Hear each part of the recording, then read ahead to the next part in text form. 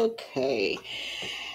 Hey fam, it's your girl, Miss Diva Trucker, and I am coming to you again today. And the topic that I wanted to discuss with you all today is going to be about um, trucking terminology, transportation terminology, and also equipment, types of equipment.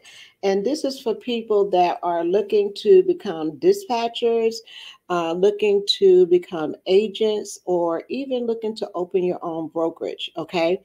If you are in first of all, let me just say, how are you doing? Okay. Alfonso, let me ask you this. Can you hear me? Just to make sure that you can hear me and see me. Hello, peace and blessings to you. Thank you. Let me know if you can hear me. Am I coming through clear? No audio. Okay. Let me see. Hold on 1 second. Let me check the audio. Hello, hello. Okay, I can hear it on my part. Okay, so Alfonso, you can hear me, right? Yes, and I'll get started.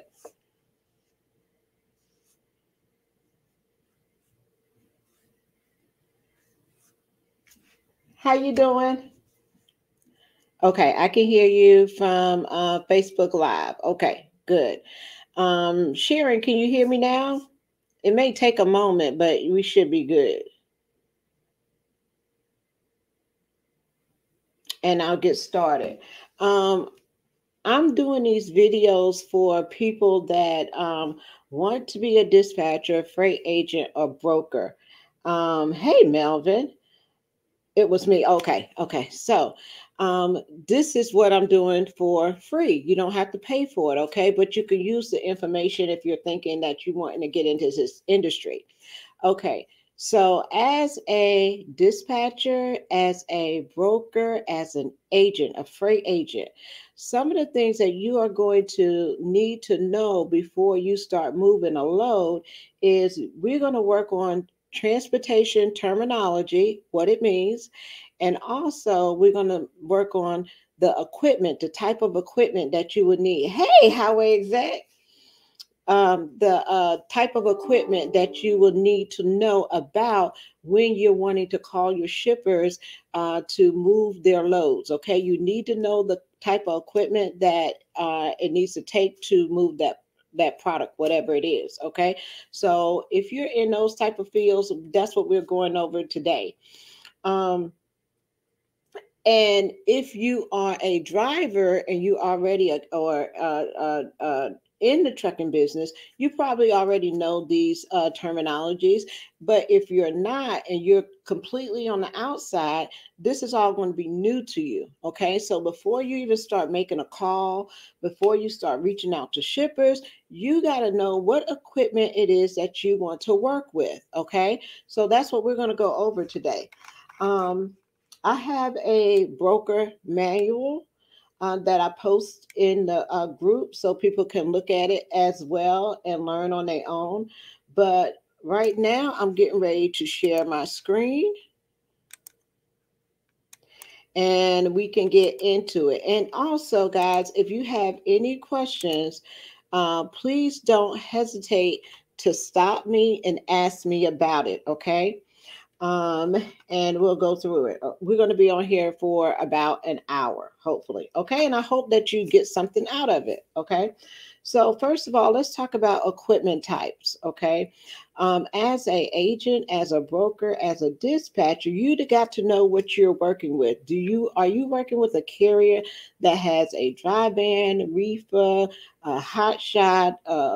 Box truck, step deck, flatbed, those type of things you would need to know. Okay, so the different types of equipment. If you've never been in trucking, we're going to go over those. Okay, we have dry van, flatbed. You have air ride logistics. It and you have your axles on your flatbed. They could be a 2 or 3 axle. Some of them will have ramps on them. So you have different types of flatbed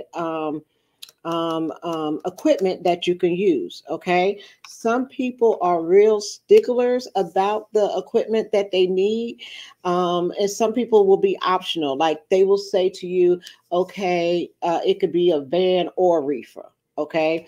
It can be a flatbed or a step deck. Okay. It just depends on the shipper and what kind of product that they have. Okay. So also you have your light specialty trucks, which are your light specialty equipment, which are your hot shot equipment. Okay. And that is going to depend on the length and the weight. Okay. And the weight is going to depend on whether you need a CDL or not. Okay. To carry these equipments, because if it's under a certain if it weighs under a certain amount, then you don't have to have a CDL. Okay. The reefer trailer, that's everything that we have that you need to have refrigerated. Think of anything that is in your refrigerator right now. Think of anything that is in your freezer, anything that has to be at a temperature on it, or the product will go bad. You will need a reefer trailer. Okay. To be able to transport those goods. All right. When you're thinking about drive-in, you're thinking about products that don't need refrigeration. So if you go into Home Depot, there's a load of products in Home Depot that don't need refrigeration. Okay. But if you're thinking about Walmart, there's a load of products that, you're going to need a refrigerator. You're going to be going to their distribution centers. Okay. Let's see. So let me see if I can go into this in detail.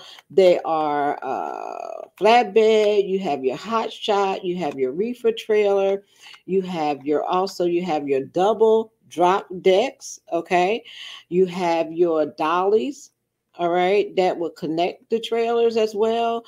You also have heavy haul trailers. Some will have 9 axles on them, 11 axles, 12 axles. So there's different types of equipment. And if you're not sure, you can always ask your shipper, what type of equipment do you want? When you're getting over into heavy haul and things like that, you're going to need, see, it says right here, dimensions may apply. What's going to be important is you're going to need to know the height and how much it comes over that trailer, because you're going to need to know if you're going to need either pallet cars behind you to help you move that load, or if you're going to have to put flags out because it's so much over the trailer where it's considered oversized freight. Okay, you're going to need to know those things. Okay, so before you even make a phone call and you're picking up calling your shipper, study and make sure that you know your different types of trailers. Okay, you have your RGN expandable double drop deck to axle. This is where you get into maybe the more experience portion of, and especially like when you're a carrier. So if you're a carrier, right, and you want to get into heavy haul, or you want to get into some of these more gooseneck and all that kind of stuff, this stuff like right here, sometimes they have levels to it. So for instance, they'll train you on like regular flatbed trailers where you can go out there, you can tarp and you can chain, and you could use your straps and things like that. That's maybe like level 1 in flatbed. Okay. But then it goes up in levels, and every level that you go up, you have to be certified in that level. So you will be able to move that type of equipment. Normally, if you're just getting into flatbed, they're not going to let you move this RGN trailer, a heavy haul, all that kind of stuff. You have to move so many like regular flatbed trailers before you get into the oversized and the heavy haul equipment. Okay. Reefer truck, refrigerator. You got a Volvo, and the refrigerated trucks have this refrigeration on there. Another thing you will notice about this truck, it has its own fuel. Okay, so if you're a driver or a agent or a broker or whatever the case may be, you always got to make sure that when you're moving refrigerated loads, it has to stay at the temperature that it has to stay at the temperature. It's in the group. I don't sell this manual, but the whole thing is, this thing is like 72 pages. So it's in the mentorship group where you can view it however you want to, right? So then you would be able to, it's a refrigerator on the trailer. Okay, you got this fuel thing here that you fill up with reefer fuel. Okay, and you have to make sure that you maintain that temperature. Okay, it could be frozen where it's ice cream where it's like negative 10 degrees, or chicken, or whatever the case may be. If that temperature is above or below what the shipper requires it to be, you can have a claim. Okay, you can have damaged product, damaged goods.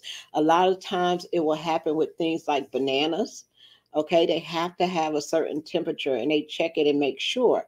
So also, what will happen, like if something, your driver gets there or the carrier gets there, you're a broker, and something happens and the shipper refused the product, the whole truckload of product, where are you going to take a truckload of bananas to when somebody doesn't want them, right? You got to be able to get it off the truck.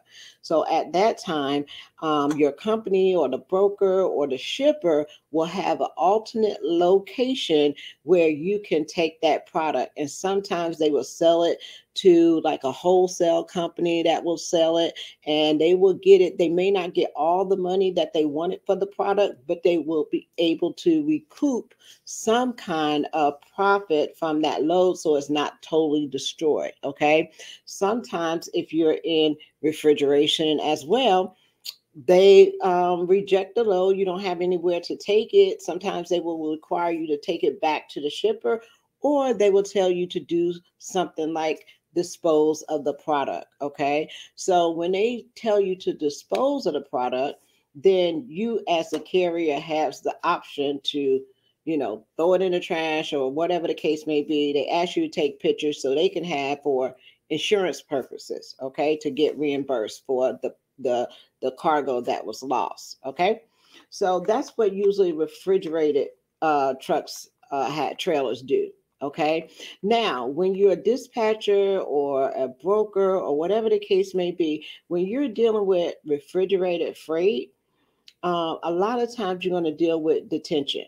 Okay. A lot of times you're going to deal with early appointments, maybe 2 in the morning, 3 in the morning. Okay. You're going to hear this reefer trailer in the back while you're trying to sleep all the time. Okay. Some people can't even sleep with that reefer going. You always got to check the temperature. You always got to be alert on these loads, because any wrong thing, these loads can go bad, right? And you don't want that because it's going to cause a claim. So when you're picking out and you're new, that's why I say start with drive-in first. And then as you get your experience and move up, you may want to get with refrigerated, because you got to make sure that when you're doing your agreements with your shipper, okay, when you do your shipper packs with the shipper, you got to make sure you account for any times that the driver may be there over a certain period of times. Usually they like to do 2 hours, okay? And you got to put that in your agreement. My carrier is going to get paid $50 an hour after $75, whatever the case may be, if they have to be there more than 2 hours, okay? And that's what you got to worry about with refrigerated. Detention time, you may have layover time on refrigerated. You also, and there's really nothing you can do. Okay, so now, also with refrigerated reefer trucks, they're going to be either 48 or 53 feet long. We usually deal with 53-foot trucks. That's what the shipper mostly asks for. They want a 53-foot truck, okay? The inside of the trailer is usually about 98 inches wide, okay? This is a refrigerated trailer. Let's put it down a little bit so we can maybe see all of it. It's a refrigerated trailer, commonly referred to as reefer. So when you hear somebody say reefer trailer, whatever the case may be, we're not talking about like reefer and like with marijuana or drugs or anything like that. We're talking about reefer because it's shortened for refrigerated. That's the term that we use in transportation to refer to the refrigerated trailer. All reefer vans, small, has a small door opening in the back. Okay, um, doors in the and at the front and the rear of the trailer to use to vent the refrigerated gases out of the trailer while in transport. Okay. Also, you can open the back of those doors as well, so you could stick like a pump, a reader thing in there to check to make sure that your load or what's in there is maintaining that temperature. Okay. Let's see. In some instances, a reefer van can be substituted as a dry van with the refrigeration unit off. Okay. Sometimes people will get refrigerated units, and if they get in an area where they don't get a refrigerated load to come out of, they will find a dry van load. And if that shipper say, I don't care, it can go in a dry van trailer, then all you have to do is just turn your reefer off and run it as dry van. I've done that several times with several, different companies that will take either or. And on the load board, you will see it listed as V/R. Sometimes you will see it listed as V/R for flatbed, either or. They don't care. They could put it on a reefer trailer, they could put it on a flatbed trailer, or they could put it in a dry van trailer. They really not they don't care about what trailer you use. Okay.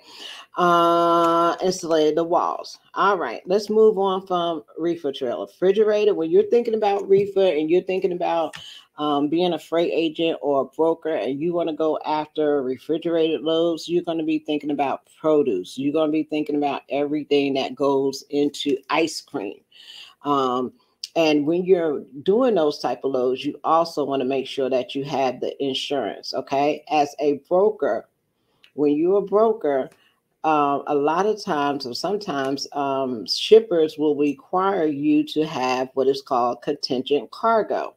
Contingent cargo kicks in after you go through the carrier's insurance company, and for whatever reason, if you made a mistake that you didn't make sure that you vetted your carrier, that they had the proper insurance, then they're going to come after the broker on contingent cargo. Okay. If you sign up with FEMA, you're going to notice that if you are a broker and you sign up with FEMA to move FEMA loads, you have to carry $300,000 in contingent cargo. Okay, that's mandatory with the government as a broker. Okay, and also the carrier is going to have their cargo insurance as well. Okay, now you get that. Let's go down to dry van. Okay, everybody with me so far? You got any questions? Just let me know. And those of you that are not, here right now, you could catch it on the replay, play it back later. You could play it back as many times as you want until you understand about all the trailers. Okay, so this one right here is a dry van trailer. Okay, nothing too fancy. It will store things like Clorox. It will store potato chips. It will store plants. It can store. Oh, hey, Jason. It can store all kinds of things that does not need laptops, electronics, tires. All those different things go into a dry van trailer. Okay. Now, usually the weight, let's go back up here to refrigerated. Okay. Usually the weight on refrigerated is not going to go any higher than 44,000. Okay. That's going to be about the heaviest, because you're going to have to account for this thing right here, the reefer, all that other kind of stuff, to make sure that you're not over 80,000 pounds. Okay. In a dry van can go a little bit more up in weight. Sometimes you will see those at the heaviest at 45,000. Okay. Because they don't have the refrigeration on it, and they don't have the reefer, the fuel on there. Okay. So dry van trailers, again, They're going to be 48 to 53. Usually we work with 53-foot trailers, okay? Um, these are unrefrigerated trailers, commonly referred as dry van. Typical weight can be 46 to 48. I don't load anything over 45, okay? Because you just running a high chance of being overweight, okay? Usually 48 for my flatbed, but 45 on a dry van, okay? I wouldn't load a dry van trailer 48,000 pounds. That would be flatbed, okay? But real simple with the dry van. Either you got refrigeration or not. Either you need it cooled or not. One thing that you do have to have on your bill of lading when you're riding in a reefer trailer is you must have the temperature listed on the BOL. Okay, so let's go down to another trailer. Okay, you may recognize this trailer. This is a flatbed trailer. Okay, it's an open deck. Okay, this trailer is flatbed. Okay, 48 feet long. They also could be as long as 53 feet, depending on what the shipper requires. Okay, some are trailers, few and far between, can be up to 53 feet. Same as the inches, 102 inches wide. Whatever. So a flatbed load will often require you to either tarp the load from the wind, rain, snow, salt, road debris, and you will have to also strap the load to put straps on it to secure it. Okay. And if hauling steel coil racks. Okay. The typical weight limit on the flatbed is going to be 48,000 pounds. Okay. Now, if you're a driver, you know all this stuff, especially if you've been out there in a long time. So I'm basically not saying talking to you all. I'm talking to people that's interested in becoming dispatchers, freight agents, or brokers. They have to know this information before you can even move any freight. Okay. You got to know your trailer types. All right. So you'll see your Peterbilts and you see your flatbed. So you see this trailer, it's a regular flatbed trailer. Okay. If you look at this trailer, it has a little dip in it, right? So what do they call that kind of trailer? They call that a step deck. And that's the easiest to remember is that you can step up. Okay. It's got a little step in between. It's real simple. It's a little bit lower sometimes to the ground. Okay, and drop deck, called drop deck, step deck, 48 feet long. This trailer has two decks. Okay, it has an upper deck and a lower deck, and many times you will see the rear of the trailer come back up the the front to the of the front. I don't know what that means. Okay. It's usually 11 feet long. Okay. It drops down 18 inches. Okay. To the rear of the lower deck. Okay. Why do they have step decks and drop decks? Because if you're carrying like the big maybe generators or big tractors or things like that, and you put it at maybe the regular flatbed level, it may be higher than the truck. Okay, higher than the truck, and it won't go through the bridge, which is 13.6. Most on the highway or anything like that was 13.6. So if it'll be higher up. So if you lower that deck down and you put the equipment on there, then therefore it can fit through the bridges and things like that. Okay, so step decks, when you are getting flatbed loads, these will be stuff like lumber. It could be coils. It could be tractors, heavy equipment. It could be generators. It can be roofing supplies. It could be all kinds of things for a flatbed and step deck. It's just an open deck, okay? And they usually secure it by chains, tarp, straps, okay? Whatever they can to secure it to the bed of the truck, okay? Generators, all kind air conditions, those type of things, okay? These flatbed and step deck usually pay a little bit more than what dry van and reefer does because sometimes it's a little bit more work. Okay, sometimes you may have to put oversized stickers on it, things like that. Okay, so you would know if you're working with a customer that strictly does flatbed and step decks and things like that, you would know that. They will tell you. Okay.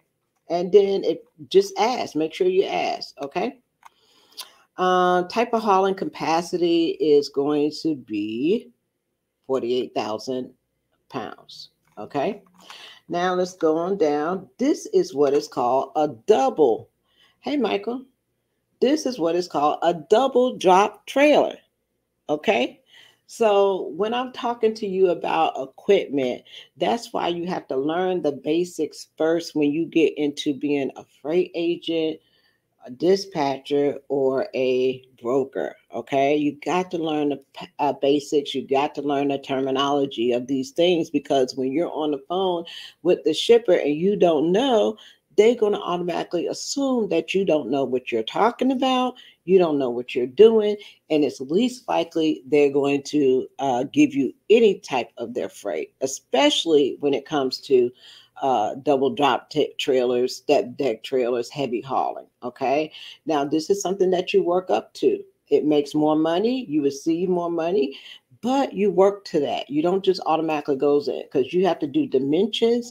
You got to know the height, the size. You may have to have all these other special permits and things like that. Okay. Don't worry yourself with all of that right now. If you're just getting in, get your foot in the door. Let's move some loads. Let's get some customers. Okay.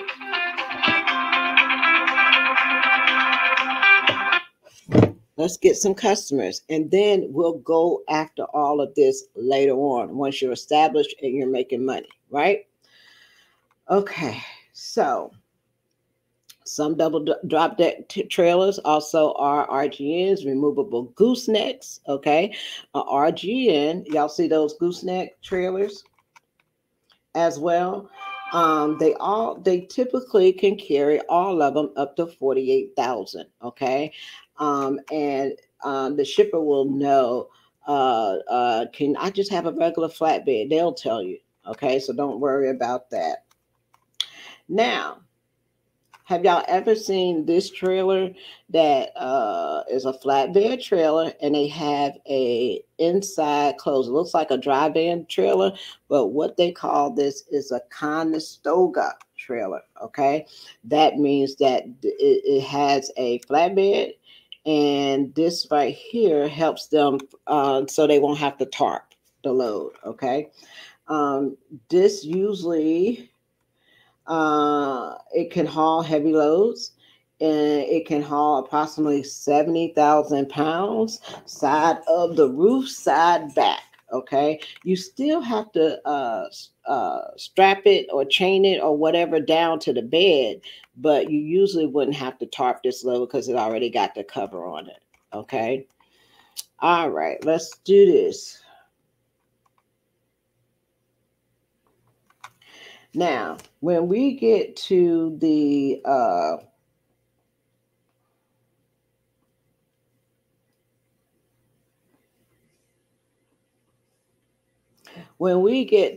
limit of the trailer and the weight of the trailer, from steer axle to drive axle to tandems, okay?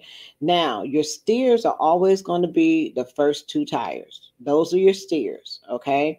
The drive axle, and on your steers, you can have up to 12,000 pounds on your steers, okay? On your drive axle, it's going to be 34,000 pounds, okay? That's your second set of tires.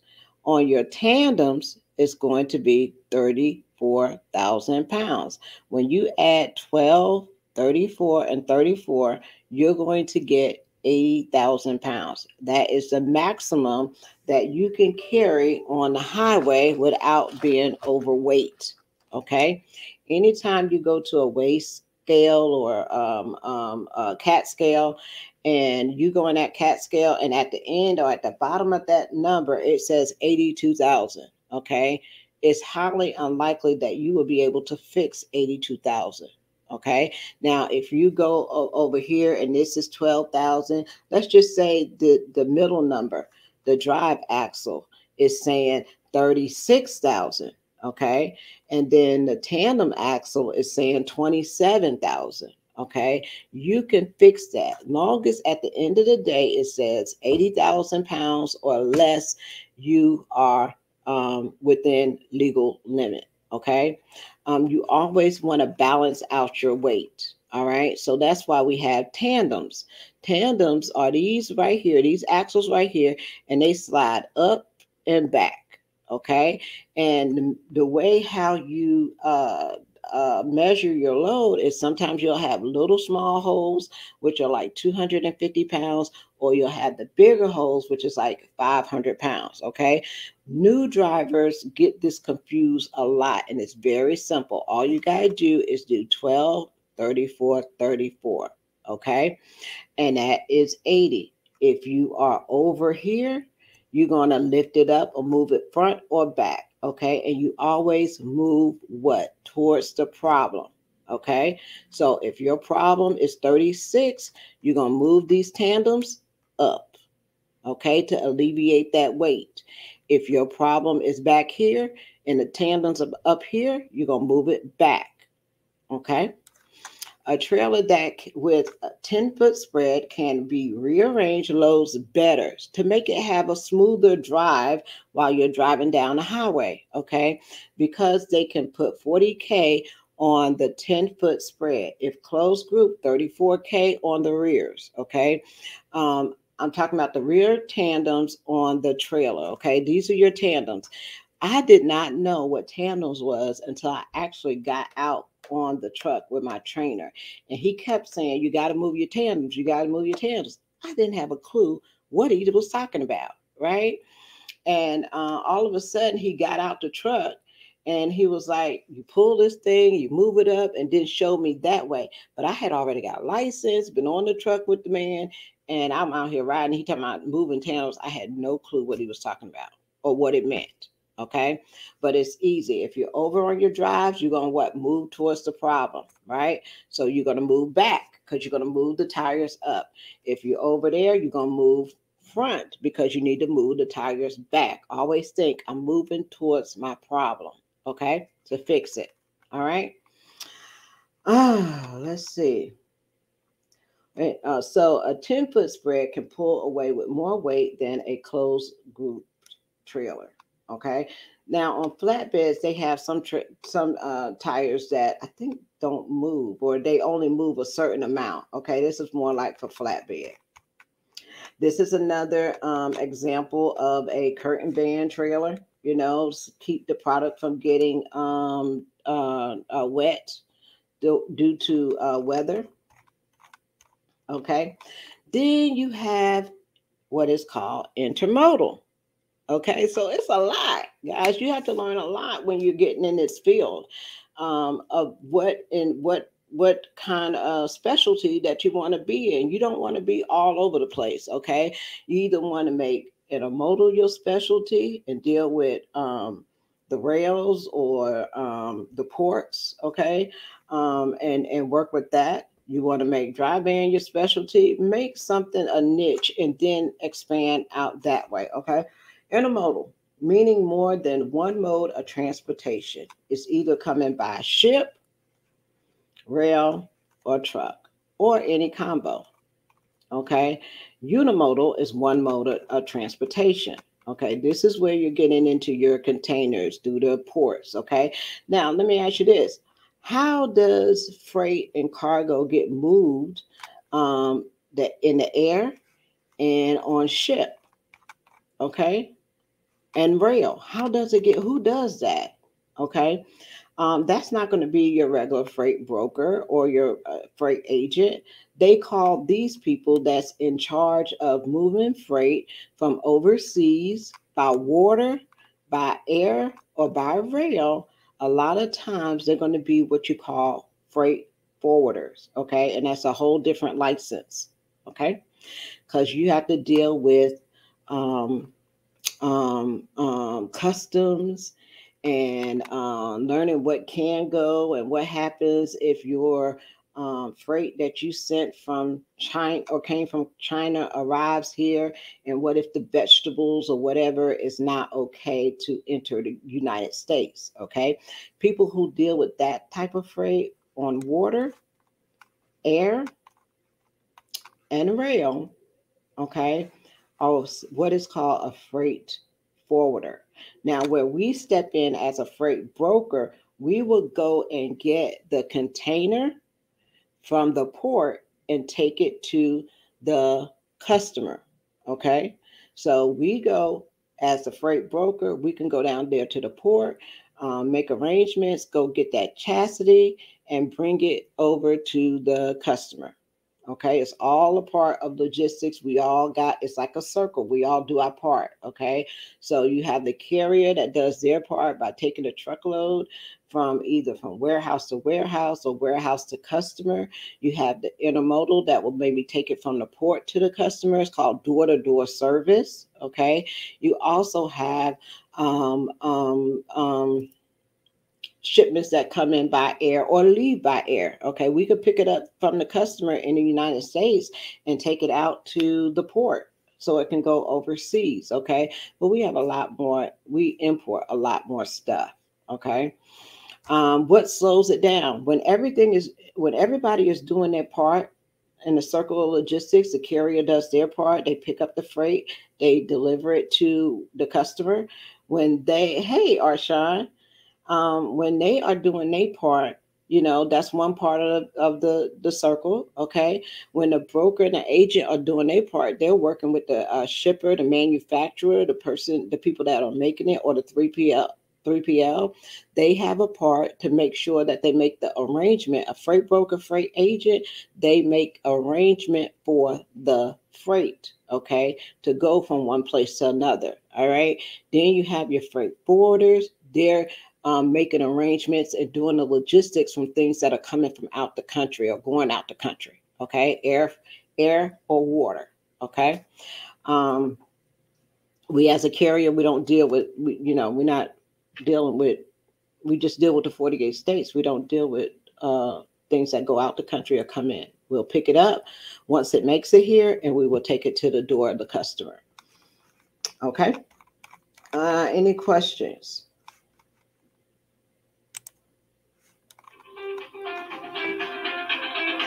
Hold on one second.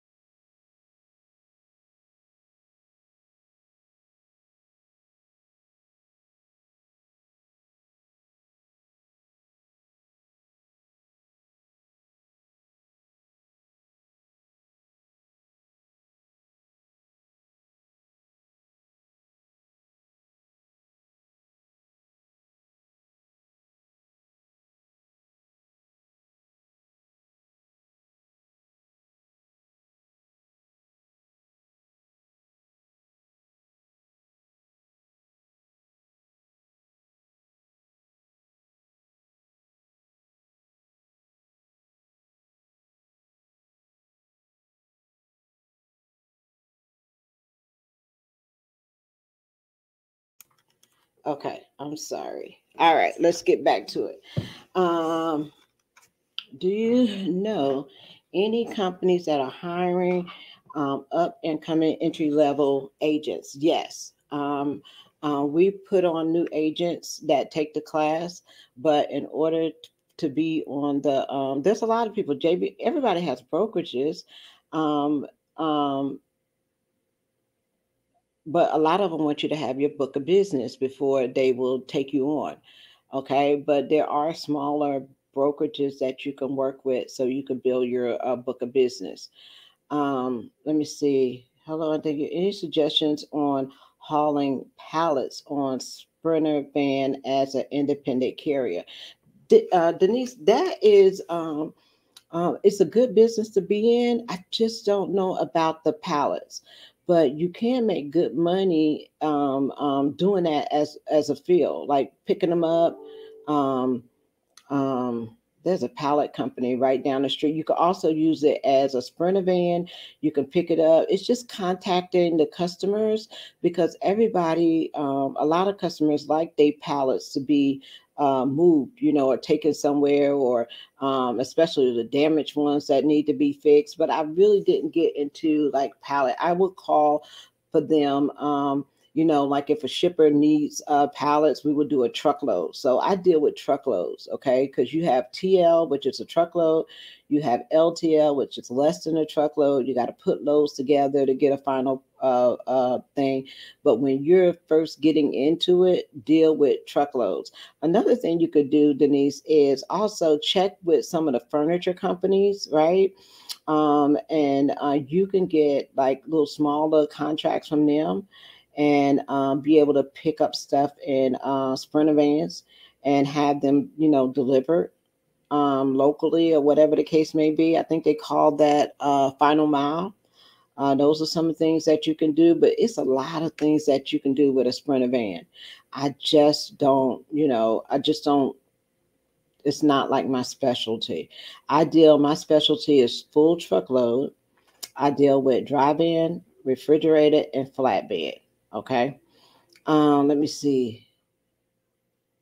Let me see. Okay. So let's go with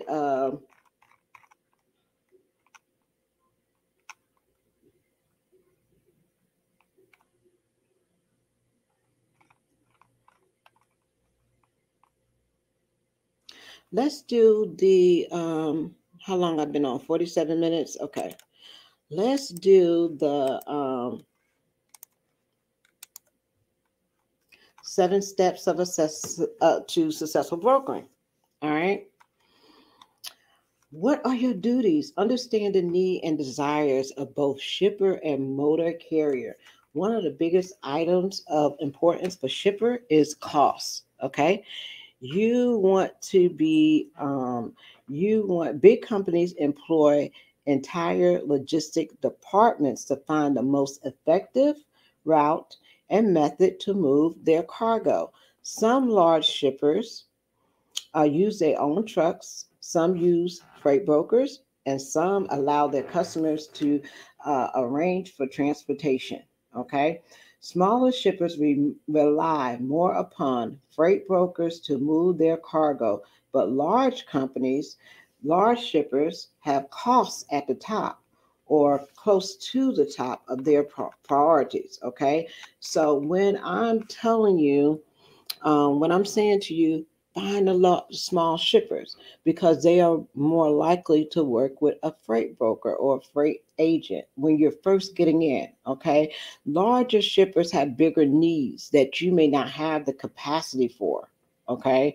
But you'll get there. Okay. Once you're building up your carrier database, and also larger shippers may not want you brokering off their freight. They usually hire what is called a 3PL, third party logistics. Okay, let's see. Do you know what company have a school you can go to? Yes. If first thing you do, Paul, is make sure that you get your permit. Okay. And then when you get your permit, then look for schools in your area. Okay. Now, depending on if you have tickets or you have a felony, it's going to base on what school you can go to. Okay. A lot of the big schools are your Swift, your CR English, your KLLM, your Prime, those type of schools. Okay. They also have private schools where you can, if you don't have a job, you can maybe qualify under the state program and they will pay for you to go to school locally, okay, to get your CDL. Okay, so you do have a lot of options. Search CDL schools in your area and see what comes up. Apply for them, see what the qualifications are, And if you need something that you don't have money to pay for upfront, go to a sponsored school. Okay. Be prepared to be gone if you're leaving out of state. Be prepared to be gone about 3 to 4 months, 4 to 6 months. You're going to be gone a while. It's going to take you a month to even get your CDL. Okay, depending on how you go fast through it. Okay, it's going to take longer if you don't have your permit. Okay, you're going to have to be on a truck with a trainer for 4 to 6 weeks. If you go to Prime, expect to be on that truck for at least 4 months. Okay, Prime pays the highest, but they have the longest training. All right. They're a good company. They're going to cater to your every need. Okay. You're going to have washer and dryers. You're going to have beds that you can sleep in. You're going to have showers. You're going to have the whole 9 yards. Okay. But they're going to keep you for a long time in training. All right. But you can play video games and pool, ping pong and basketball. So you'll have something to entertain you. Let me see. Number two, understand that the freight broker needs to negotiate a win win situation whereby everyone achieves the goal: the shipper, the carrier, and the freight broker. Okay, you want your shipper to be happy, you want your carrier to be happy, and you want to be able to make money as well. Hold on, y'all. We gonna get through this. Where's my roots?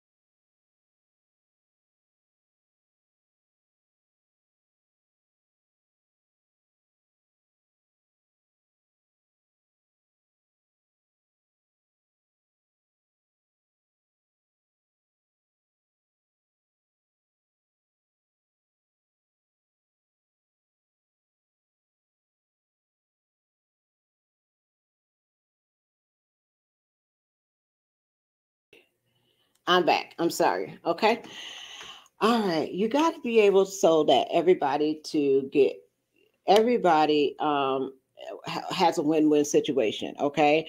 The best negotiators are ones that you're going to make your carrier, you're going to make your shipper happy, you're going to make your carrier happy, and you're going to take a portion of that. Okay.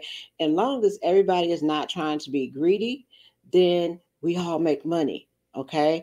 A lot of times where these big brokerages, they have so much overhead that they can't afford to cut, or whatever the case may be. And the shipper is not willing to go higher because they may can't afford to go higher. Okay. So when you come in as a small and you don't have a lot of overhead, you can add more value.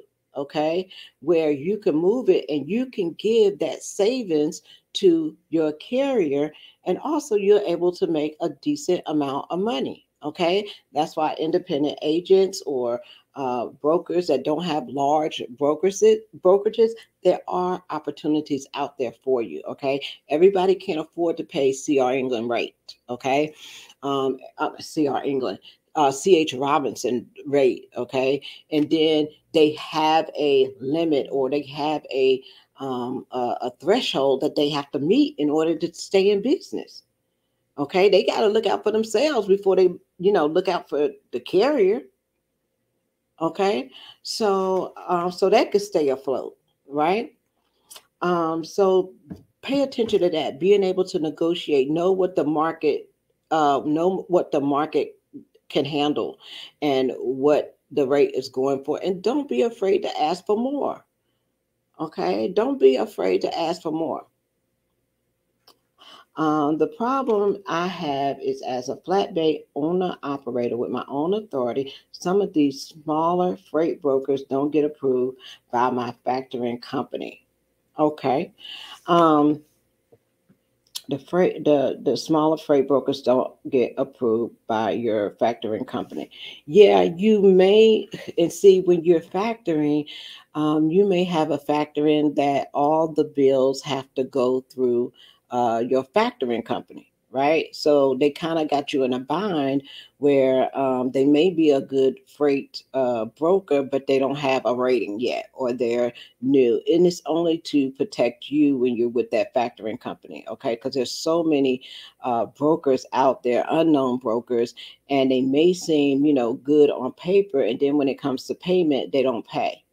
Okay, but yeah, that is with the about the with the factoring company. They may have had an issue with them before. Like, sometimes I want to work with some shippers, right?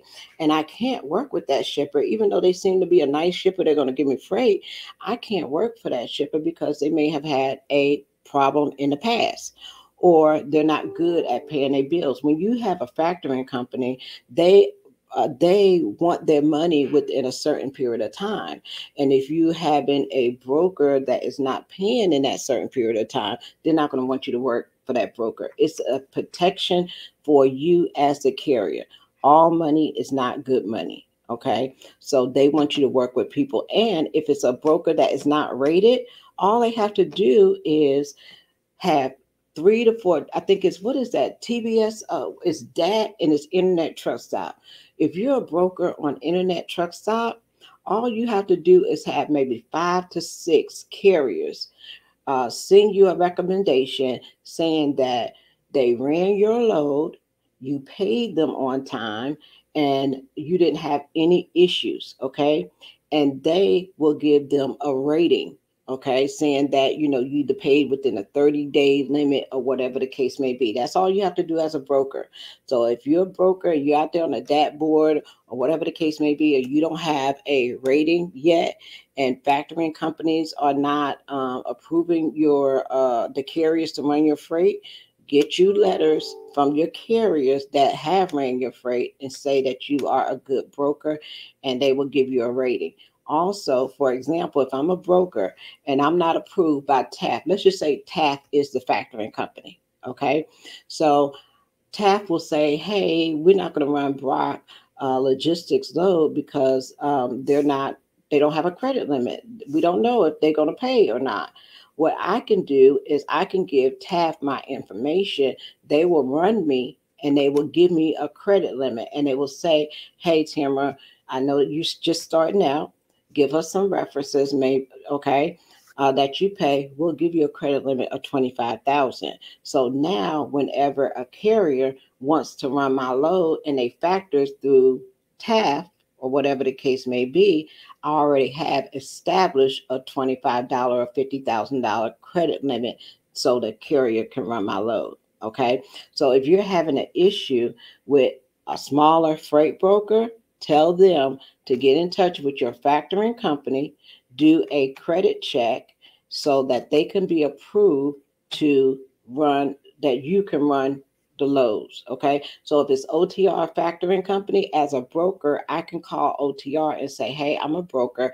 I would like the carriers that use your factoring to be able to move my loads. Will you give me a credit check? Will you give me a credit? Okay. So they usually give the broker that credit and say, hey, okay, we got to approve, but they have to be the ones to reach out. Okay. Either that way, or they're going to have to be rated. And that's the hardest thing to do when you're a broker and you're trying to, get business. That's why I say sometimes it's better to get your foot in the door as an agent, because if you're an agent and you're working for a big company, you have no issues, no problem. And if you don't get paid, okay, you have, legal ways that you can take it, but and you don't have to worry about, because the brokerage that you work for is going to pay pay for that load. Okay, you don't have to worry. When I first started out, what I did was I did quick pay, and I didn't take out any funds. And but the carrier had to trust me. Okay. Once I didn't wait on me getting the money from the shipper. I went ahead, if the load was $1,000 or whatever, they showed me proof of payment. I went ahead and paid them out cash. Okay. And then I waited on mine on the back end. And if you set up with Comdat, and all you need for that is a route number and account number.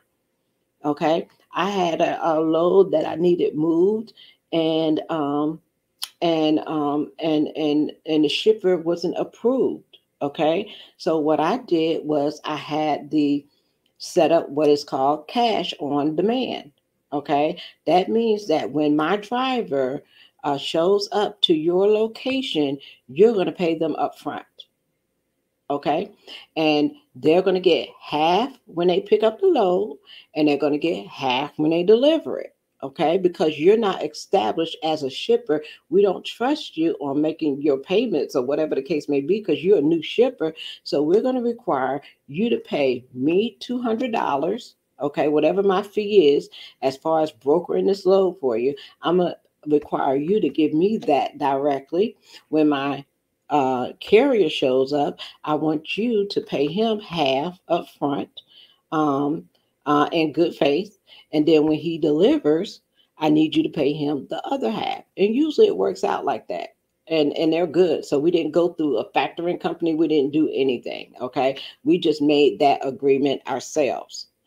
And if they need us again, we'll be there. We'll do the same thing. Hey, I need $500 for my fee. Okay.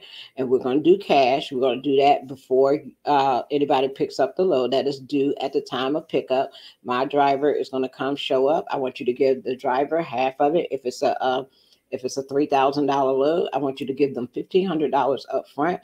And when they deliver, you give them the other $1,500 before they unload. And we good. Okay. All right. Any questions? Pay attention to sound business fundamentals. There are many successful freight brokers. Some have been around for quite a while. Others are just getting a good start. Of these successful brokers, each and every time most likely has relied upon sound business fundamentals. In fact, that's probably the very reason that their success. It takes more than just brokering to be successful. It takes a person to purpose to pay attention to marketing, cash management, planning, and creating operating blueprint. Okay. What's step 4? Get set up with as many carriers as you can, regardless whether you have a load for them. Okay. When I set up with carriers, I set up with, if I'm focusing on dry van, I want to set up with maybe dry van and some reefer carriers. Okay. And I also want to set up the carriers where that shipper is. All right. So if I'm dealing with a shipper in Los Angeles, I want to get carriers that come out of Los Angeles. Okay. It doesn't make any sense to get carriers that are based in Georgia to pick up loads in Los Angeles. You want to get your carriers close to your shipper. Okay. Internet, however, be prepared for things to go awry at all times. Being an agent, broker, dispatcher, this is not a 9 to 5 position. Okay. You're going to have carriers that call you after hours. Okay. And they're going to need pickup numbers. They're going to get lost. It's something that may happen. And if you are an agent, a broker, a dispatcher, be able to be that communicator for that carrier. Okay. The worst thing that they could happen is that they show up at a location and they don't have the right pickup number. They don't know where they're going. Um, all those types of things. You want to be able to alleviate the frustration and be able to handle it from point to finish. Okay. Because you want to keep this relationship going. You want to keep your relationship with your carrier. You want to keep your relationship with your shipper. You want to keep your relationship up to par on both ends. And answering that phone is one of them. Okay, we don't get off at 5 o'clock. If I have somebody I know that's on a load that may need me, okay, I'm gonna be able to answer my phone. This is my cell phone. If you have any problems, give me a call. Okay, before a carrier gets upset and they just like, I ain't staying here for this. I ain't got this. I just left. Okay. What else? Okay, typical day in life. Let's stop right here. I'm going to go down to, before I get off of here, we want to go on to terminology, right? Because I told you that what we was going to talk about is terminology. All right. Now, this is a cheat sheet that you will have when you are calling your shippers. Okay. Make you a cheat sheet. Here's a cheat sheet you can use in the beginning. You will find that you do not have to use this for long, maybe not at all. The details you put on a load board should have everything you know about this load with the exception of pricing. Okay.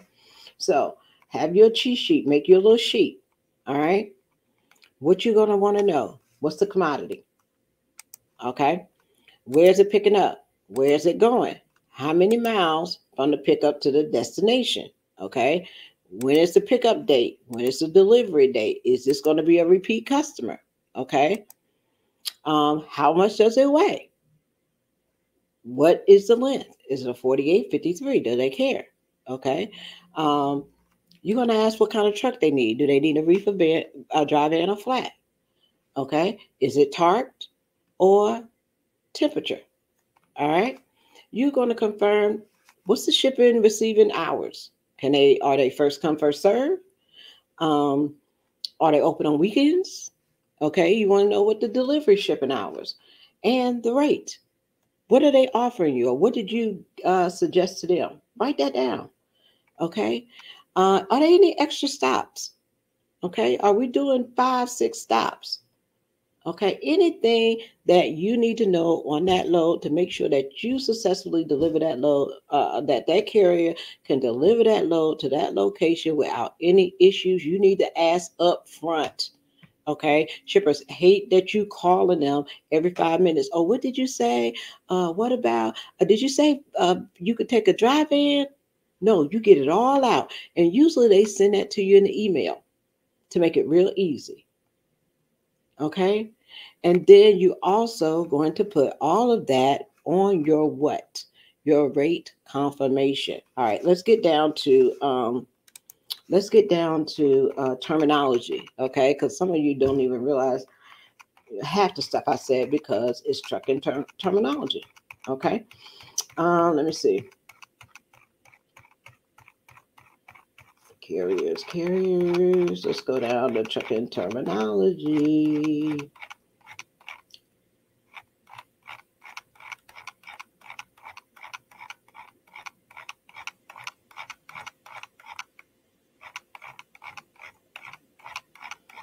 Give me 1 second. I apologize. Like I said, this is a huge book. Okay, here we go.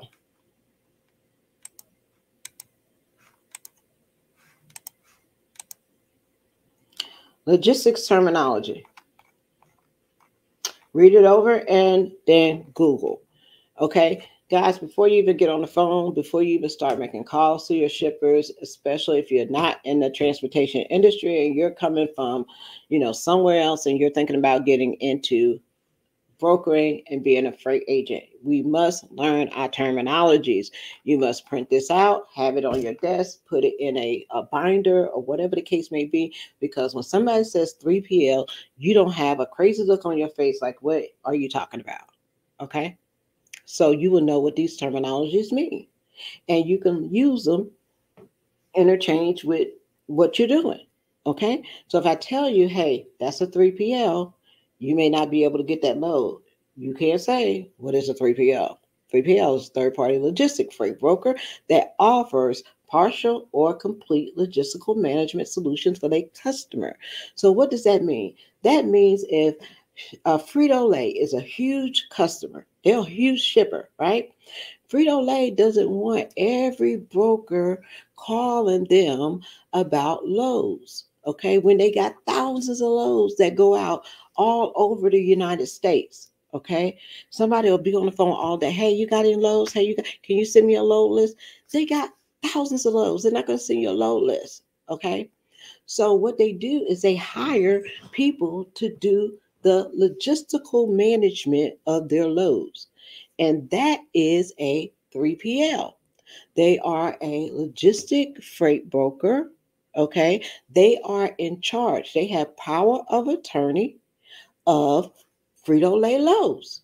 Okay. They make an agreement with the 3PL, and the 3PL are the people that say, hey, I'm going to take care of your freight.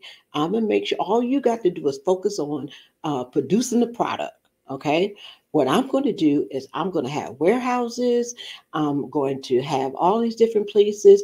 I'm going to make contact with other brokers. I'm going to make contact with carriers, and I am going to be in management of moving your freight to make sure that it's picked up on time, that there's no problems, and it gets delivered. I'm going to also make sure that the broker is qualified and the carrier is qualified. So if Frito-Lay say, hey, I don't want anybody moving my product unless they have $1 million insurance, that means that if you sign up with PepsiCo, okay, which is a 3PL for Frito-Lay, if you sign up with them, they're going to vet you and they're going to make sure that your insurance meets the qualification of their shipper.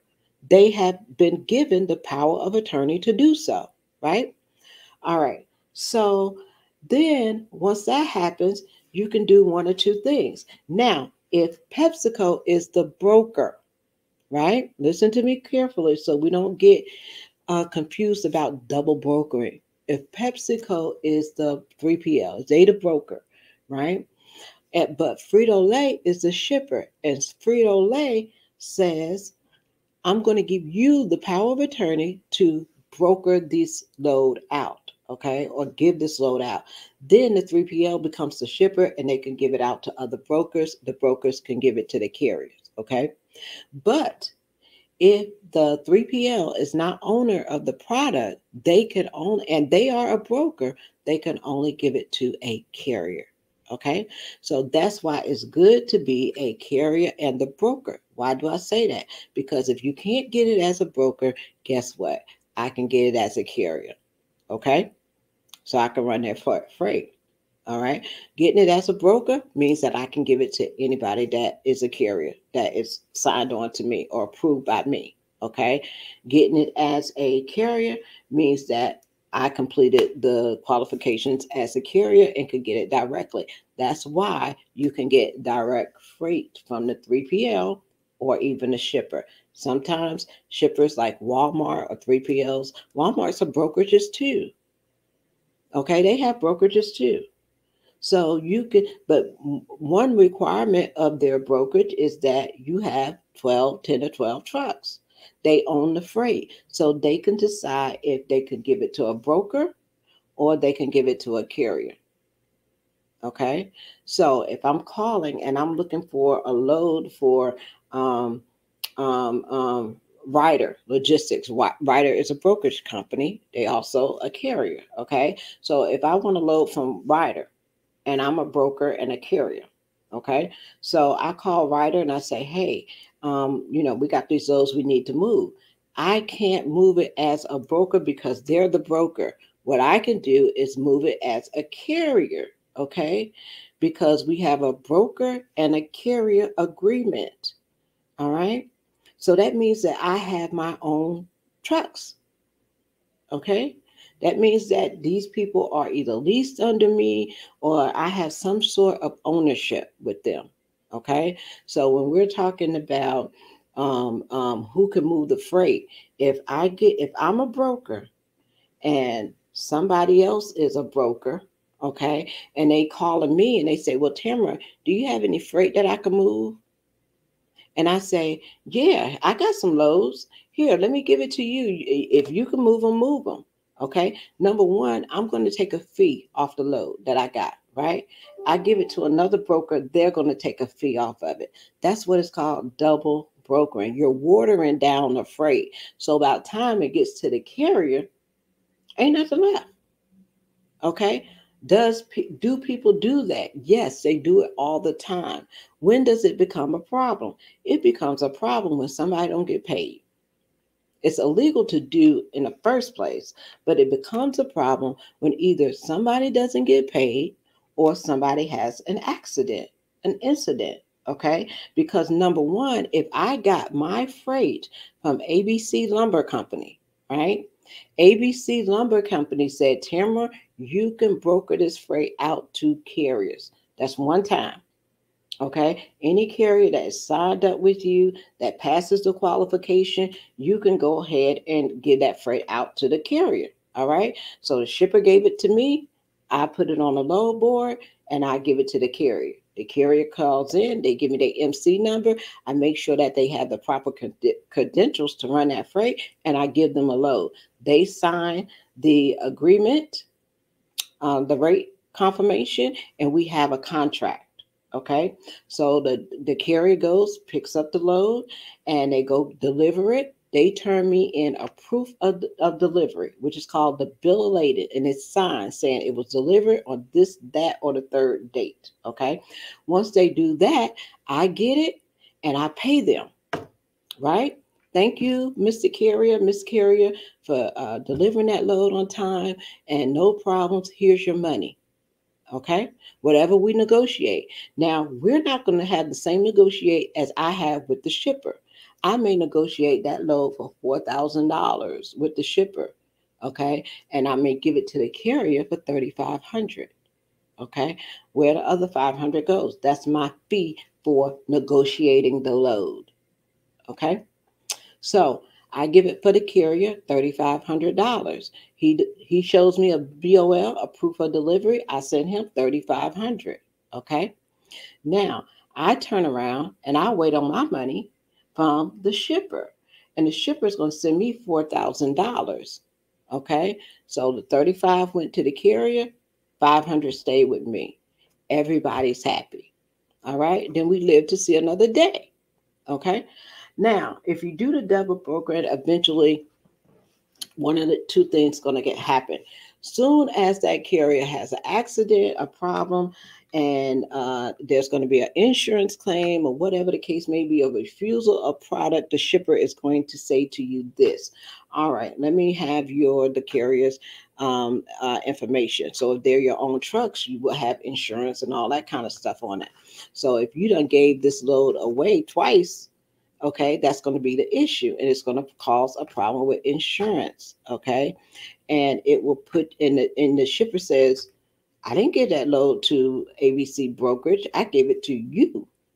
Okay, and you turned around and you gave it to somebody else. It's going to get you in a world of trouble. Do not do that as a broker and as an agent. And a lot of times we lose customers, okay, because we don't know how to broker the freight correctly. Okay, there's plenty of freight out there. You don't have to, as an agent, I'm a freight agent, right? I could go on the board and I could pick C.H. Robinson load, I could pick Ryder load, I could pick anybody load I want to. When I get that load, my truck is showing up. Okay, you got to make sure. That's why we say what is brokerable and what's non-brokerable. Okay, so if I picked a load from FedEx and FedEx has a contract with the company or whatever the case may be, they're expecting my trucks to show up. Okay, so it could be a little bit, but if you keep it simple, you won't get in trouble. Okay. If you keep it simple, you won't get in trouble. Okay. If you're an agent and you do something like that, you're putting a brokerage in trouble. If you have your own brokerage, you're putting your own license in trouble. Don't do that, because if you get a claim and they come after you and that claim is not paid, it's just going to be out of business quick. Okay. People are going to be suing people. All right, let's get back to transportation terminology. 3PL. We got 3PL. Agent. ACH. Y'all know that. That's your electronic payment system, how you get paid. Okay. Agent. What does the agent do? Agent is a person who arranges the freight. Okay. Transportation of goods under the authority of a licensed freight broker. Okay. So if you're a freight agent, there is a brokerage or somebody that has a license that you work under that is responsible for you. Okay. What is an API? API is application programming interface is a method used to send and receive data between computer system or via web. Okay, this can be like with your tender process because when you're dealing with loads with Tyson and you're dealing with big company loads, or even with PepsiCo, they're not going to send me a load list. Okay, I'm gonna go into their system with a login and a password, and I'm gonna be able to see all their loads, and we're going to be able to transfer paperwork back and forth via the web. Okay, what is the authority? Authority grants the legal permission issued by the FMCSA to transport or arrange for the transportation of goods or passengers. So you will have a carrier authority that transport the freight, and you will have a broker authority that assists with the transportation of freight. Okay, and you also have a freight forwarder authority.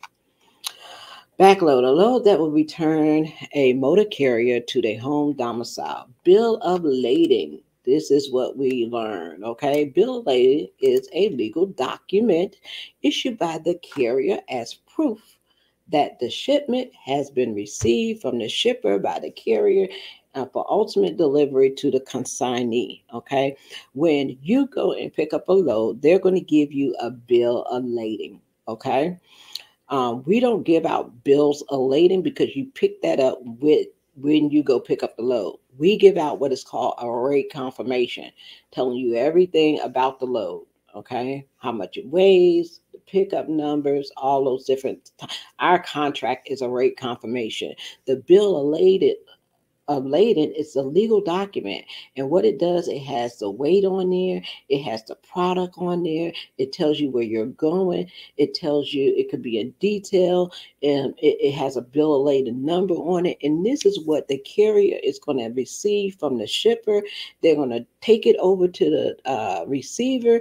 The receiver is going to sign off on it, and they are going to turn it in. They are saying, hey, I received this product. It was intact. There's nothing missing, damaged, or broken. I sign off on it, and now the carrier wants to get paid. Okay. So that's what the BOL is. When you get pulled over by DOT, a lot of times they're going to want to know what you're carrying. You always need to have this BOL whenever you're carrying freight. Okay. I put mine in the dash so that you can reach it with your hand. So if anybody asks for it, okay. DOT is allowed to open your freight. If they have any questions about what you're carrying, then they can open your freight and they will have a seal and it will say open by DOT, and they will put that on your bill of lading, okay? That DOT inspected this freight, you receive it, and they don't have an issue with you, okay? But that seal on that on the, it will have also your seal, but that seal on there should not be tampered with until you get to the shipper. Okay. Learn about your 8485 security bonds. That is, if you're going to be a broker, you will get this. The three main things that you need to become a licensed freight broker is one, you're going to have your BOC3, which is an agent process. It's about $25. Okay. You're going to have your authority. Okay, which is by the FMCSA. That's going to cost you $300. Okay. Then the last thing that you're going to need to be a license is going to have your either your BMC 8485. Okay, this is just like your insurance, like what a carrier has when they're signing up for insurance. The three things that make a carrier legal to run is going to be the BOC3, their insurance, and they're signing up with the FMCSA. Okay. Authority is going to be your BM 8485, your BOC3, and the authority FMCSA authority. Okay, that pretty much will make you active. All right. Break bulk CFR, common carrier. What is the consignee? The person that receives the freight, container freight. Auto liability, cargo liability. Okay, general liability. This is what I call contingent cargo. If you are a broker, it is very good to have contingent cargo. It's an insurance policy for brokers that cover physical loss and damage to cargo. In the event the carrier's insurance failed to acknowledge the claim. So when you're working with big companies, and their claims is a lot of money and it's expensive, and you working with this carrier that you thought had the insurance to cover it, and they don't have the insurance to cover it, or they deny it, they're going to come back and look at, hey, they got to get some money from somewhere, so we're going to require you to have what is called contingent cargo to cover my cargo. Okay, and usually it could be up to $300,000. It's going to cost you about 150,000. I mean, 150,000, $150 a month. Okay, to have a $300,000 cargo liability. Okay, so if the carrier insurance is always first. Okay, the carrier insurance is always first. The broker's insurance is going to be second. All right, it's a backup. Contract carrier, deadhead. Y'all know about that. Drayage, driving, EDI. EDI. I talk about this. Electronic data interchange, used to pass electronic data from one computer system to another. When you're working with a lot of loads, sometimes they have what is called EDI systems, and it's easy for the shipper to put in what loads they need moved, what time they need moved, and everybody can see the information, and we all exchange it, and we get the freight picked up. Okay. Express codes, when you're authorizing payments, like for a lumper or whatever the case may be. Okay. But these are some freight classifications. Sometimes you have to work with that with a shipper when they don't know how to classify their freight, and that's a whole nother show. Okay. Freight forwarder, a freight broker, carrier that takes physical possession of the cargo at some point during the transit. Okay. That means when it comes from overseas and it comes to the United States, the freight forwarder will take possession of the freight and make sure it gets to the point of delivery. Okay. Fuel surcharge, gross maximum weight, vehicle weight, hazmat.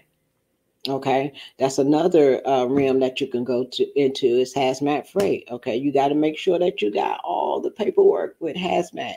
You cannot have your carrier out there with the wrong paperwork. They will get ticketed, fined, and can go to jail. Okay, with hazmat.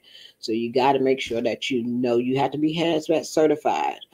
Okay, don't just be trying to go after hazmat customers and thinking you are special and you just going to move hazmat freight. No, you need to take the training for moving hazmat freight to make sure that you do it correctly. All right. ICC, intermodal, interstate, interstate, intrastate. Remember, interstate is one state to another, which most of us got. If we leave it out of Georgia and we go to Alabama, we have interstate commerce. Okay. That's the question that everybody, when they're filling out for their authority, am I interstate or intrastate? If you're moving from one state to another, you are interstate. If you are only in one state, if you only stay in Georgia, you are intrastate, and you only have to have a USDOT number. You don't have to have an MC number. You still have to be insured, but you only have to have a USDOT number. If you're doing interstate, you have to have a MC number as well. All right. Line haul rate. That's the basic rate of the freight. Okay. That is the basic rate of the freight. You have your line haul rate. When you see, when you go work for a company and they say 65% of the line haul, that is the base rate. Okay, they cannot take or not supposed to take off of your accessory rate, which is anything that's added that the driver has to do outside of its normal duties, such as fuel. Okay, nobody should be taking off your fuel if they're giving you a fuel surcharge. Tarping, that's the work that you do. So nobody should be taking no money off your tarping. That's totally the driver's. What else can you think of? Tarping, fuel, stops. If you're making additional stops, okay, nobody should be taking extra money for that. Okay, that should go to your carrier, your driver. Okay, so anything outside of the base rate is what it will take for that driver to get from point A to point B. What's the rate for that? Okay, and if you leased on, you're probably like at 65, 75% of that, but everything else should be at 100%. Okay, the low board is like that internet truck stops. There's some free low boards out there, and what they do is they put all you have a database that puts all of those from different brokerages and shippers and everything in one place. You pay a fee, and you can look and see what's in your area, and you can call and contact the broker and book the load. Okay. LTL, less than truckload, that's partial shipments, such as pallets of goods that do not require a semi trailer. Sometimes you could put those loads on box trucks. Okay. Lumper is what it is to pay. Okay. Reefer has a lot of lumper fees. Okay. What it is to pay an independent person to unload the truck. Okay, that's called a lumper fee. Okay, so you have to make sure that you include that in your rate when you are rating your customer. Okay, OS&D, overshort and damage. You do not leave your shipper unless you report. Hey, William, you do not leave your shipper unless you report if you have a over shortage or damage, so you do not get blamed for the freight. You report it at the shipper, they acknowledge it, you get in touch with the broker gets in touch with the shipper, and they will let you know what you would need to do with that. Okay? Throw it away, they don't care, toss it, whatever. It's up to you. But do report it so that you don't get charged for it. Okay? Owner operator is a person who owns and operates their own semi truck. Okay, which people can debate about all day. It doesn't matter. Proof of delivery, which is going to be a signed BOL showing that you came, you delivered, you conquered, there was no problems, and you want to get paid. Okay, power unit. What we call that? Power only. That's what we do. PO, power only. Um, it's just a semi truck. We carrying somebody else's trailer, anybody trailer. Okay. And what we would get is what is called interchange. Did I pass that? HI interchange insurance. Okay. Trailer insurance to carry somebody else's trailer so that if we mess it up or something, we got insurance, we could pay for it. All right, reefer temperature control, reefer trailer SAC code. Okay, if you're a broker, you are required to get a SAC code. This is by the National Motor Freight Traffic Association. Okay, and it gives you a code like what is JB Hunt, JBHT. You have a 4-digit code. Okay, that will, if you got containers or whatever, it shows that this container may left the country, it comes back in, and all that kind of stuff. You can read into that. All right, and stop offs, tears, weight. So all these things you need to study and make sure that you are familiar with it before you start making calls. All right, an hour and 33 minutes. Do anyone? We're going to come back and we're going to go. I'm going to do this. I don't know, whenever I feel like it, I guess. But we're going to start working on how we set up with our emails, what we do on LinkedIn. We're going to talk about what kind of paperwork that you need to have to send out to your shippers that you're trying to get.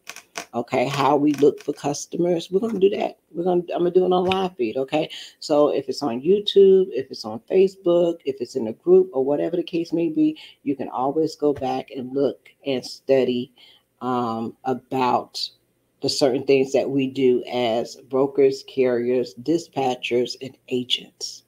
All right. Any questions before I get ready to get up out of here? What time is it? It's almost 3 o'clock. Any questions that you may have before I get out of here? Did I bore everybody to sleep?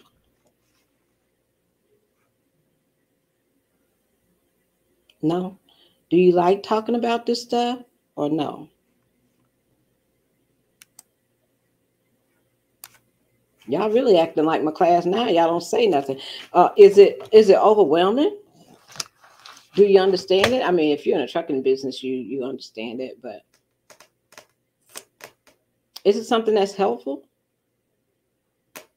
Thank you, Denise. You ain't had to pay $500, right? Soak it in. This is what we talk about. Hey, Jason. Thank you, Jason. YouTube is awake over there.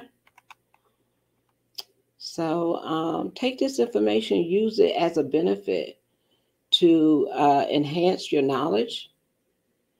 No, just a refresher for me. Okay, to enhance your knowledge. Even if you're driving a truck, you may want to get in some of these specialty trailers. Okay, you may want to change. Thank you. I appreciate you. It's not for a lot of people. I don't expect, there'd be 300, 500 people in the live feeds, but I do expect the ones that want to learn and want to be more knowledgeable about what agents do, what brokers do, even as a carrier. Okay, you don't have to be all of this to learn, to have knowledge. Even as a driver, if you move into this point and it's someday, one day, you may want to do this, it's very good to know, right? Let's get to business. One thing someone cannot take away from you is your knowledge, and soak it up. Just soak it up. Be a sponge. That's all I ask. Okay, but we'll get into where is Ripley? Ripley is gone. He is out. He's at home. So, but yeah, he's not with me because when he comes up here, he's so good. Like he doesn't, say anything. He'll be laying down or whatever. The only time that he will bark is if somebody like come knock on that door or anything like that. But if you walk by or whatever the case, you won't even notice he's here. But I'll bring him up. What's the day? Friday. I'll bring him up Monday. He has to go to the doctor Monday. Got to get his shots and stuff like that. But other than that, oh, did I tell y'all on a personal note? I'm gonna be a grandmother. Did y'all get the news? Arshawn, I don't know if he's still in here, is expecting a child. Okay, so I will soon be a grandmother. So that has a whole lot of more other responsibilities as well, right?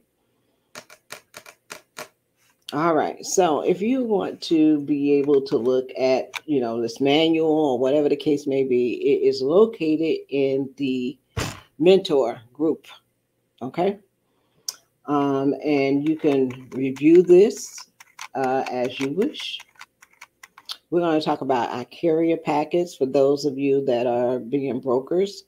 We're going to look at how we find our shippers. We're going to make some calls. Y'all want to see me make calls? We'll make calls and go from there. And if you have any questions, you are more than welcome to ask them in here.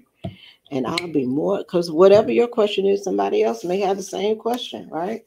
So we can get it out the way and answer it here. But it's 3:00 and almost 3:00, and I gotta go. I'll talk to you guys later. Peace, love, joy, and happiness. You all have a wonderful and blessed day. Bye.